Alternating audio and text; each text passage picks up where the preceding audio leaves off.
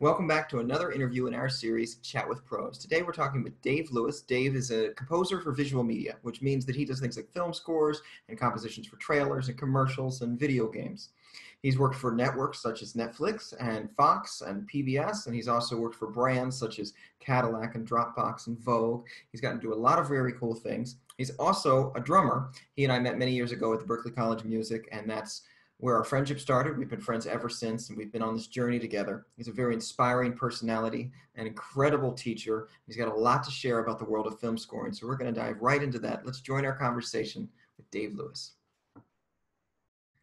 All right, Dave, thank you so much for joining us today.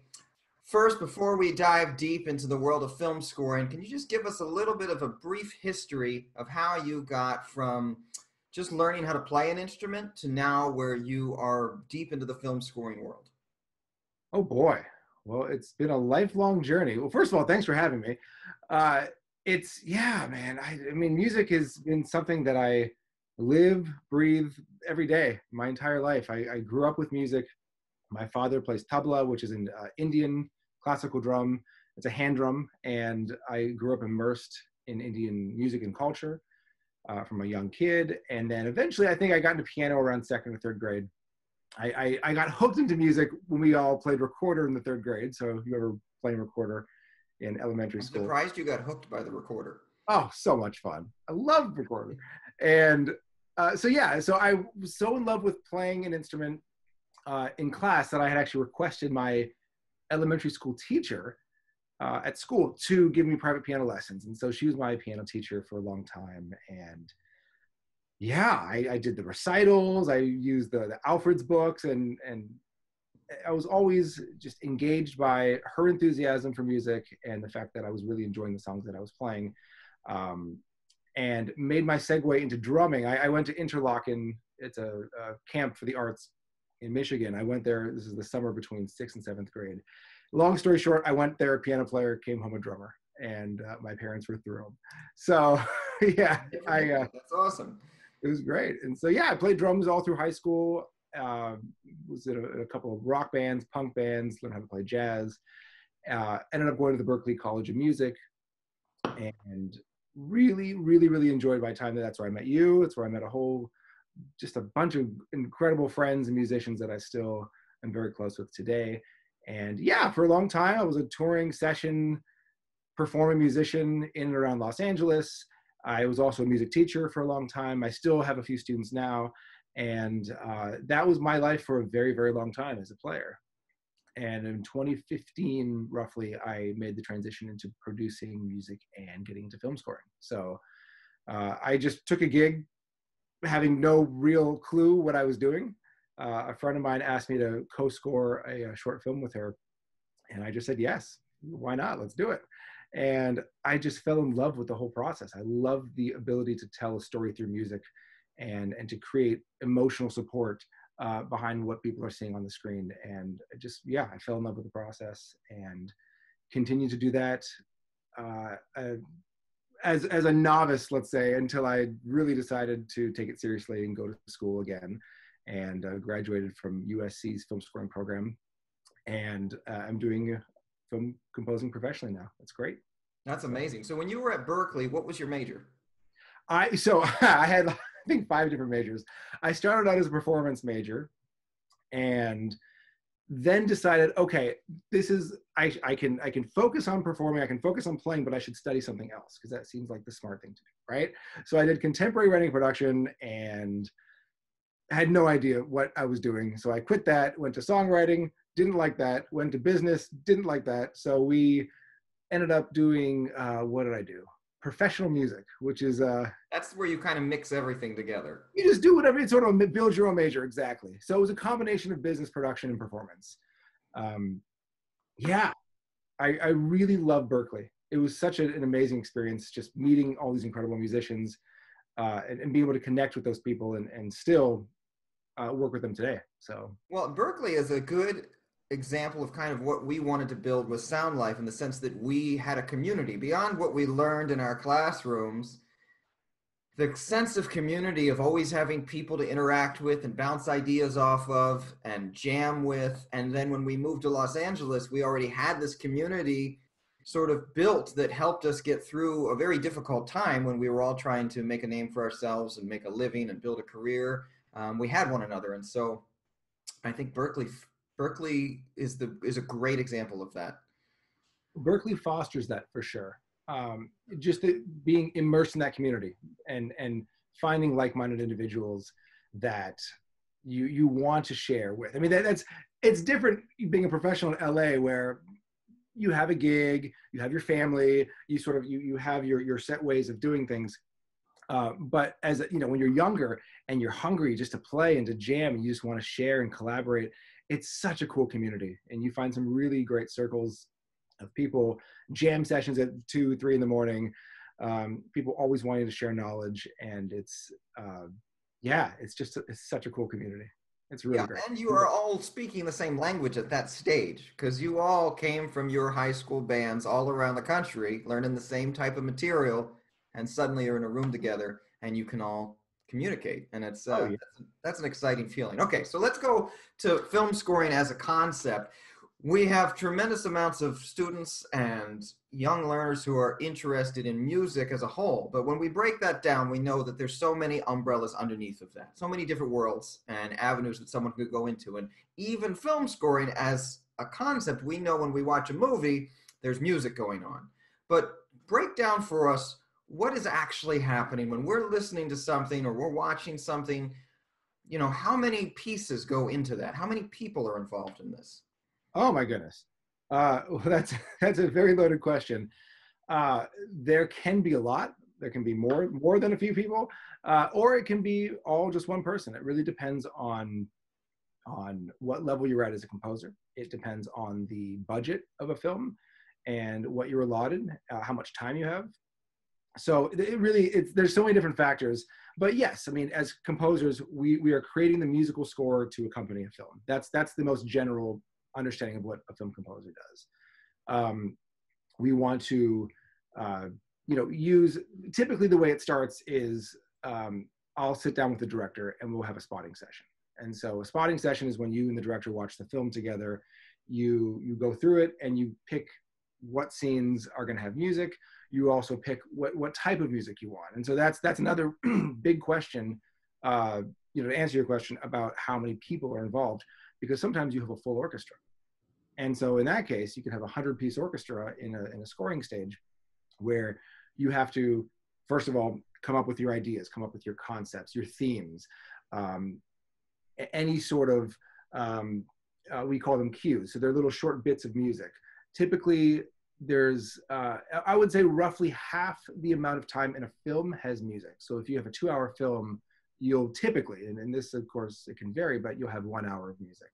And so these are often cues that are literally, they could be a minute and a half, they could be 5 seconds, they could be 4.5 minutes, but they're usually, different cues throughout a movie that you have a concept, you come up, create an idea, a theme, for example.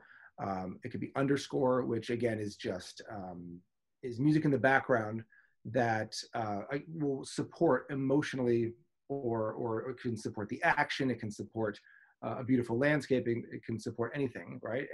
And typically that's music that enhances what people are seeing on screen.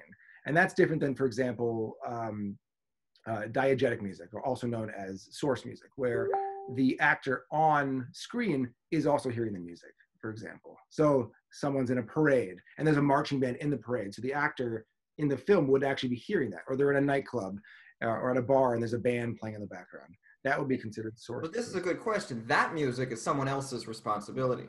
Correct. So there's all different types of music. And of course, there's thematic music. So certain things that you hear when you see a particular character come on screen. And that's really important too. So you want to be able to differentiate how you calibrate composing and creating these musical identities for different things. Now, when you say thematic, I think of Star Wars and Darth Vader's song versus Luke Skywalker's song. Absolutely, 100%. That's a great example. John Williams is the master at creating themes for his characters. Also, Think of the Dark Knight, the Batman movies, Joker's theme, Batman's theme. That, you hear, it could be a two-note thing. It could be Jaws. There's another John Williams, Jaws. Da-dum, da-dum, da-dum, da-dum, right? So you hear that little half step going back and forth, and the shark's coming, even when the shark's not on screen. Even if it's still 30 seconds away from showing its face, it's coming. And that's the power of music. So if we're going to break down this process, you sit down with the director and then you kind of get an idea for what is needed, and then you come up with, if we're going with a thematic concept, the themes. Then what? You have to orchestrate these themes and decide how they're going to build inside of a film, right? Maybe talk a bit about what that process looks like. Sure.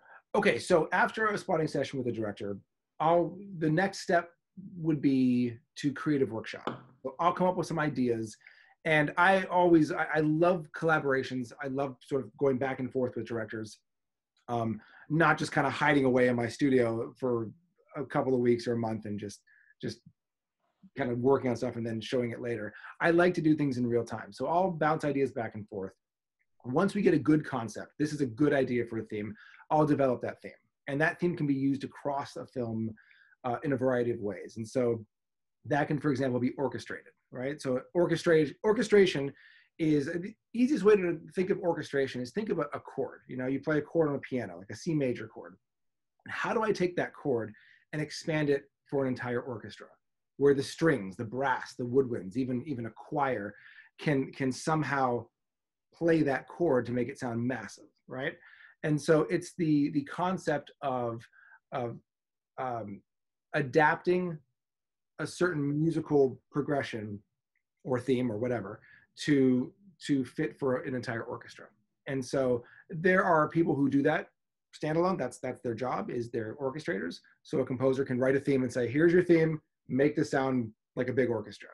Other times, usually in my case, I do it myself. I like having control over what instruments play what notes, what instruments play the theme, for example, the melody, and other instruments play a supporting role.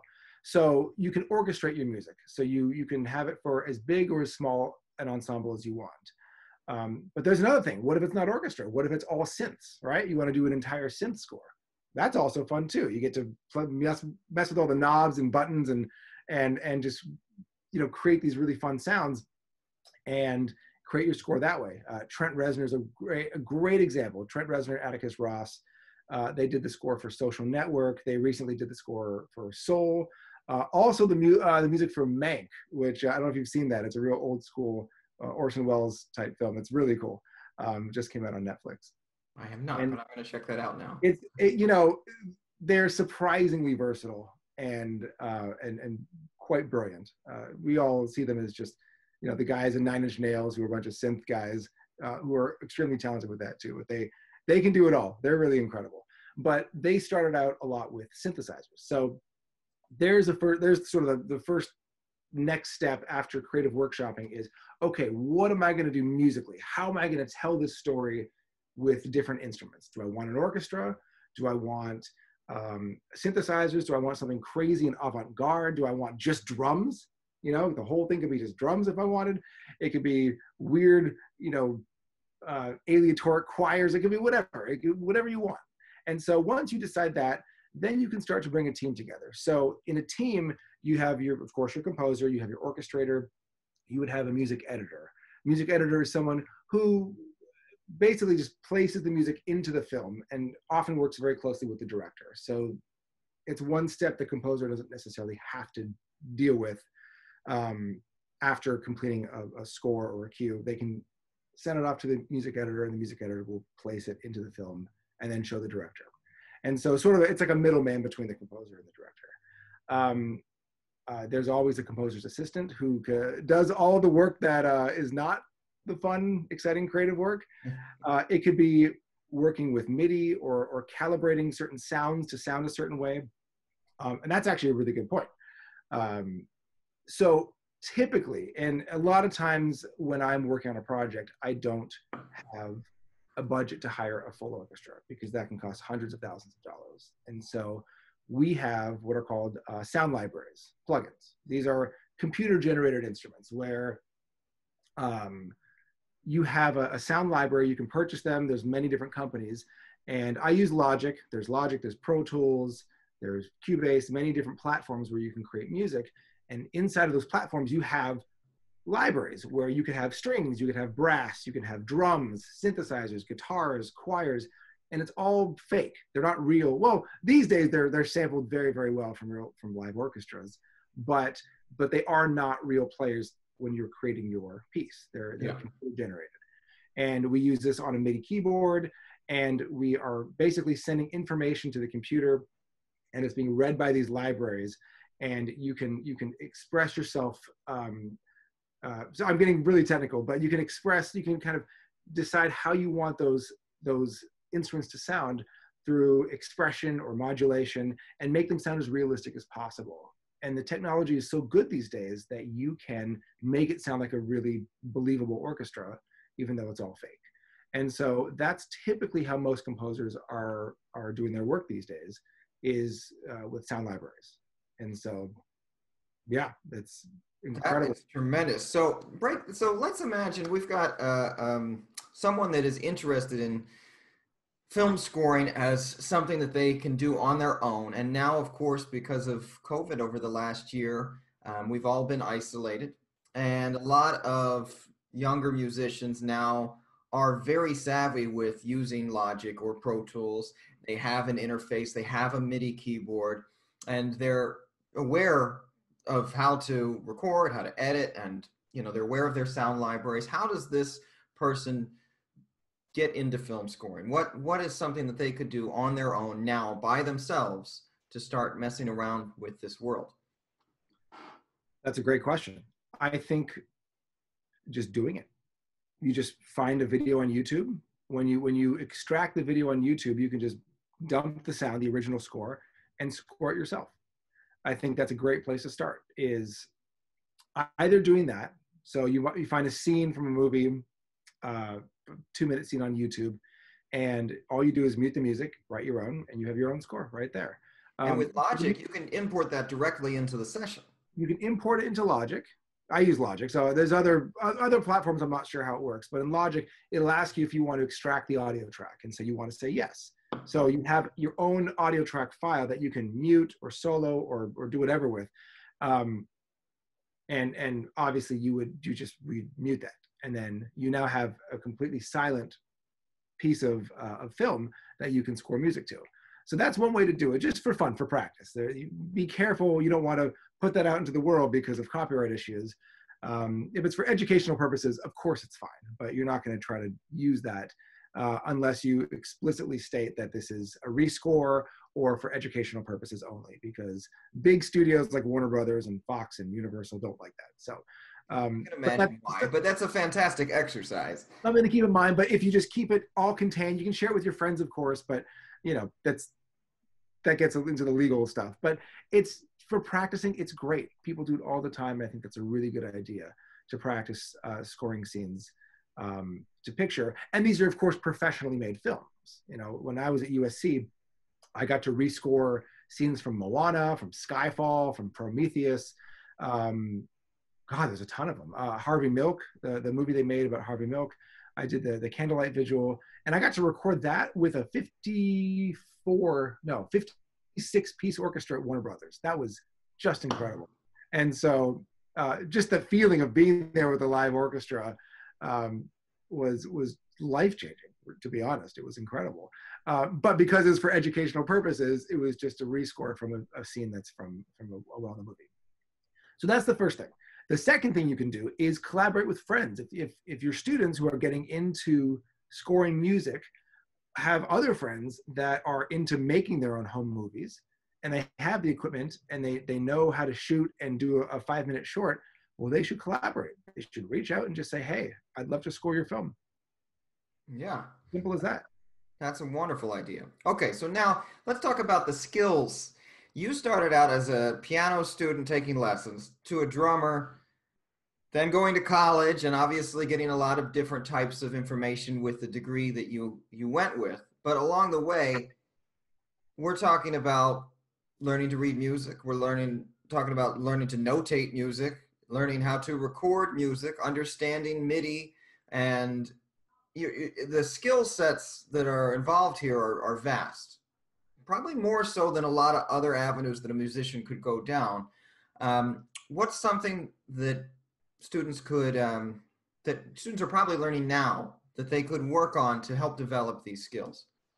That's a great question. And on a side note, I always love to bring this back to math.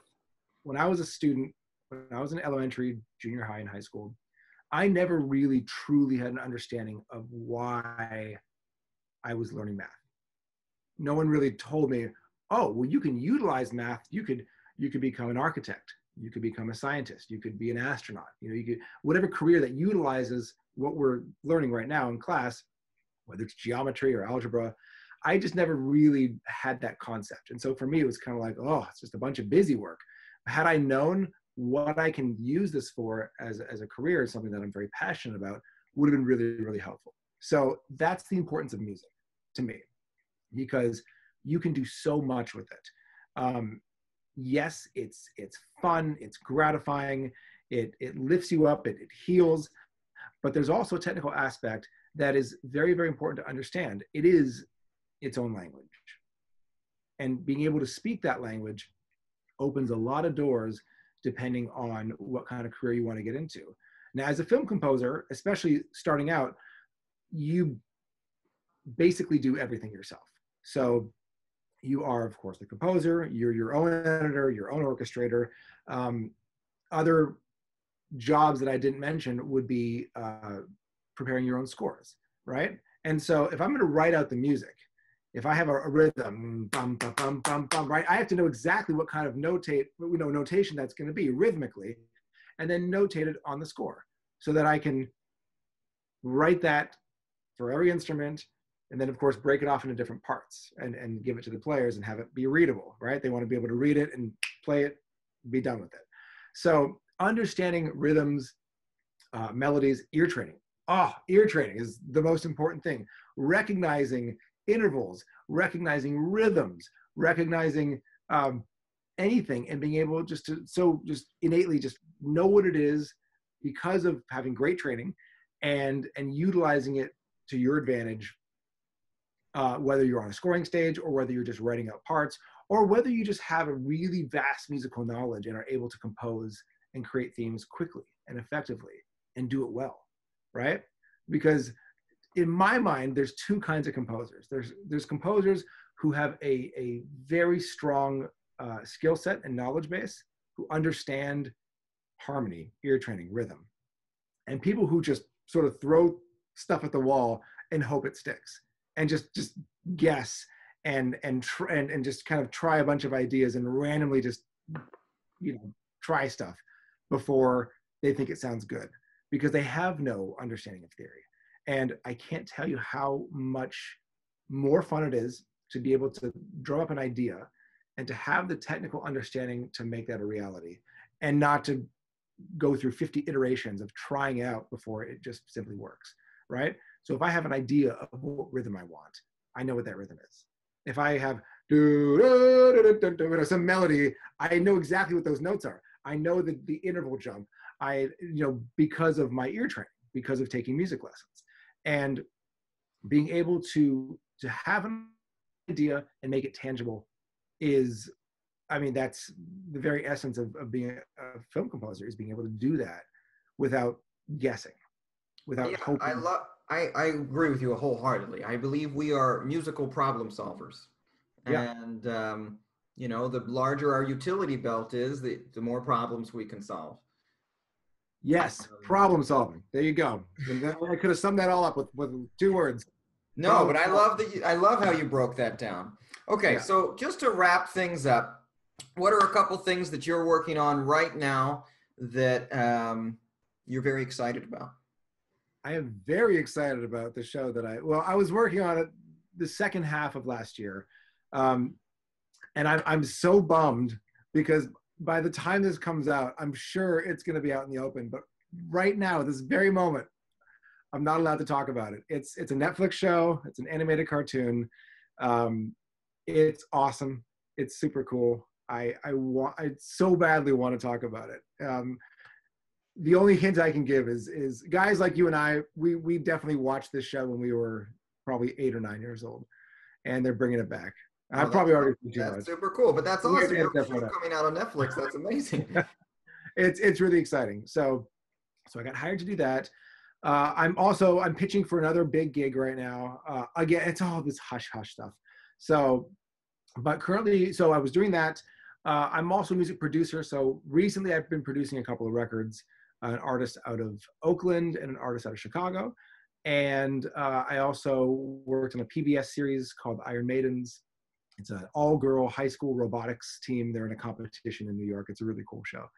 And then what else am I working on right now? Oh, there's so much stuff.